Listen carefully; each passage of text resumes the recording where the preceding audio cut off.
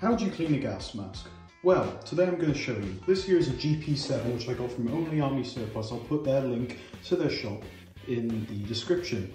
So first, what you want to do, if there is a filter, remove the filter. You don't want the filter getting damaged.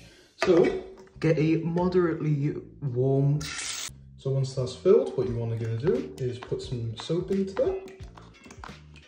A couple droplets, then you're just going to want to swirl the soap around so it gets into water. Then, delicately, put your mask into it. So, it's been half an hour, let's take it out.